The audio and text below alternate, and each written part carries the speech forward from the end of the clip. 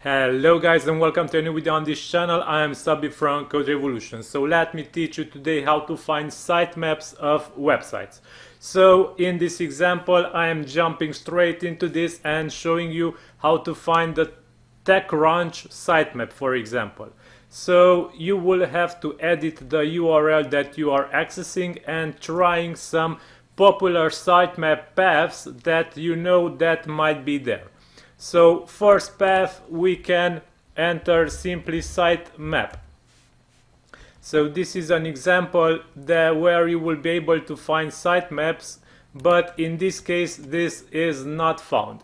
We can enter HTML if there is a HTML sitemap, or XML, which is a much more popular sitemap format. And we got lucky because TechCrunch is an XML sitemap, which is almost 99% of all websites have XML sitemaps. So your best guess would be this, to add this after the URL of your website, and the sitemap should be displayed. In this case, the sitemap contains other sitemaps which are linked here, and if we click on this, for example, we will see that we will get the final sitemap in this address.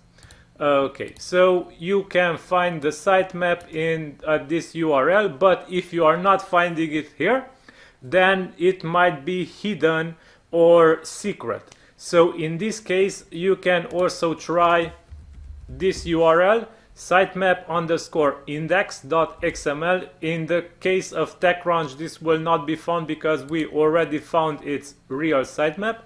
Or if you fail also the sitemap.index, you can use Google to find the sitemap. So you can use a search query like this, site techcrunch.com, and file type should be XML.